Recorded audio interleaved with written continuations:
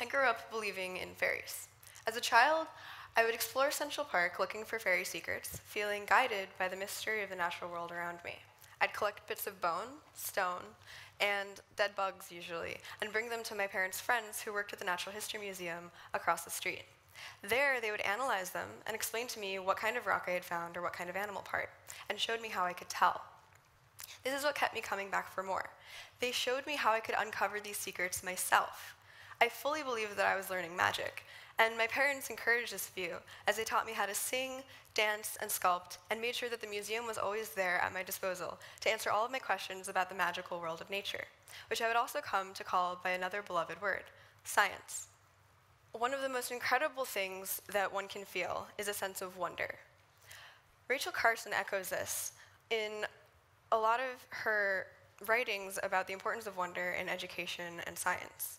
She posits that the sense of enchantment we feel as children as we experience the world around us is the most important thing in education and thus in one life. I've tried to keep this sense with me as I've gone on my career through science research and my work as an artist, which are usually not mutually exclusive. I have to say, though, that one of the biggest challenges was that after being homeschooled for all of high school and a lot of lower school, I couldn't always maintain this sense of wonder and excitement once I got to college. My biggest challenge was incorporating all of my interests and passions together and trying to find the already connected wonder I felt with art and science. But the overall structure of the liberal arts system isn't always conducive to this kind of endeavor.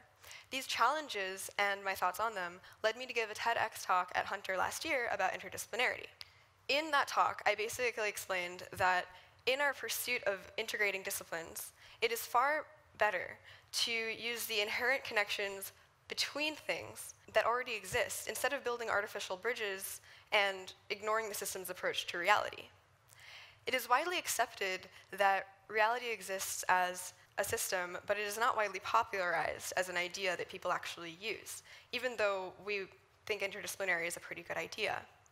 One of the people that developed this idea is Buckminster Fuller, who's a scientist and artist himself, famous for advances in math, engineering, chemistry, and even urban planning and social reform. This idea is also the basis for ecology, as an example, in which every element in a system affects every other element.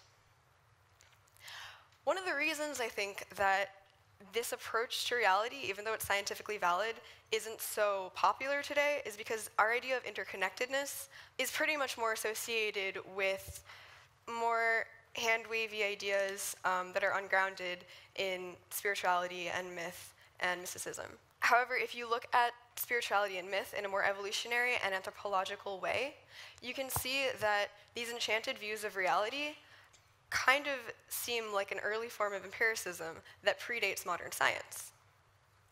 David Abram, an anthropologist who wrote Spell of the Sensuous, describes an experience he had in Bali with, as he was living with natives in a local estate.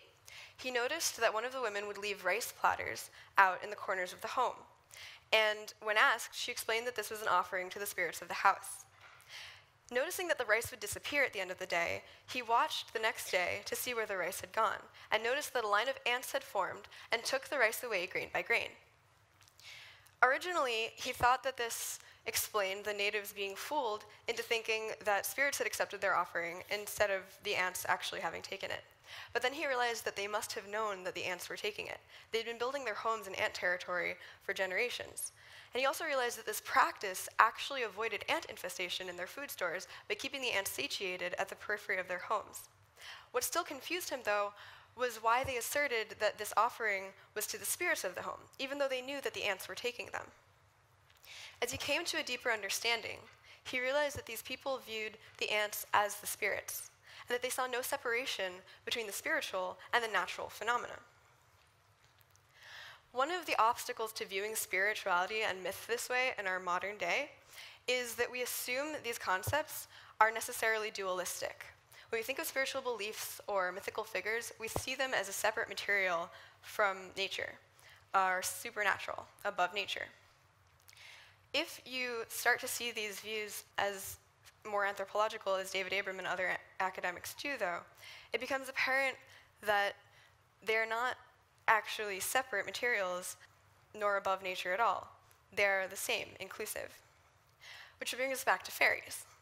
So when I say I believe in fairies, I do mean it. It has actually helped me heal from a lot of college burnout to feel confident that I actually do. But I don't believe in some weird, disproven many times, like alternative species of myth.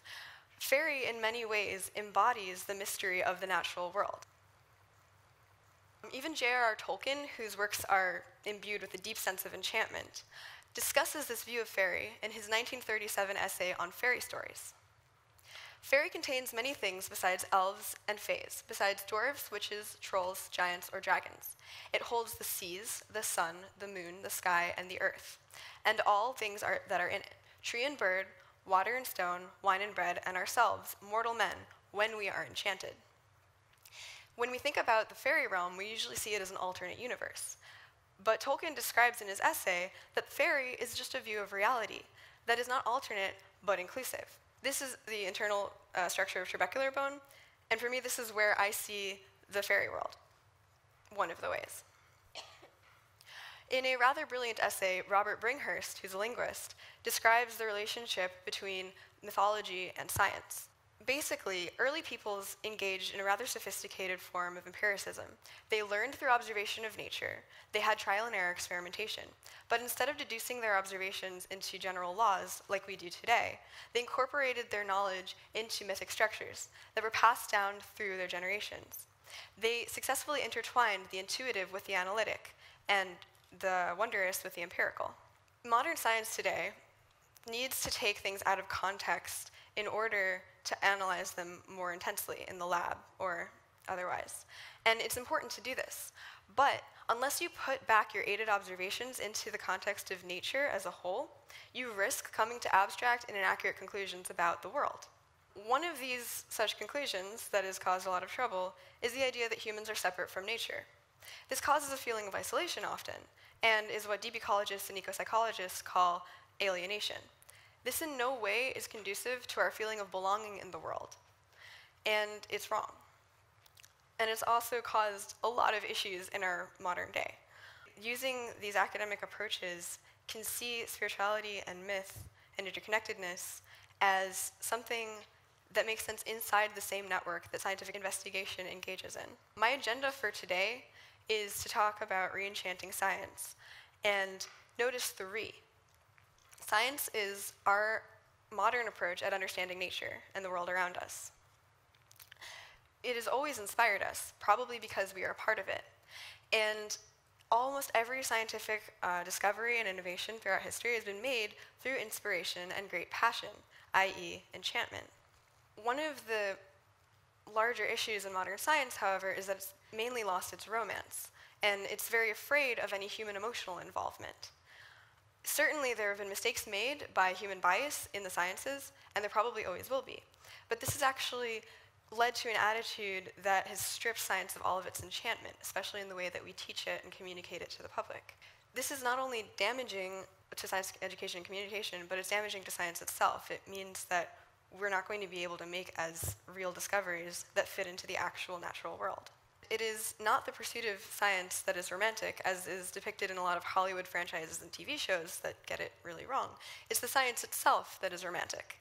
It is the nuance of developmental pathways, the patterning of bone in 3D space, the saga of random mutation and evolutionary adaptation throughout time. This is where the spirit world lies, for me and in general. It is in the space between atoms, or the aerodynamics of leaf movement as trees dance in the wind.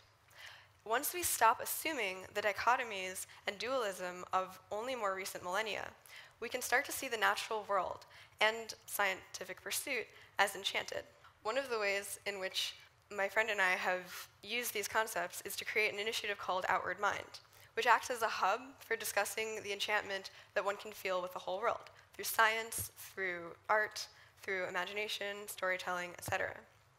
My message to all of you today is to basically take this view of reality, this enchanted view of reality, and use it in your work or in your lives, whether you're an artist, a scientist, or anything else.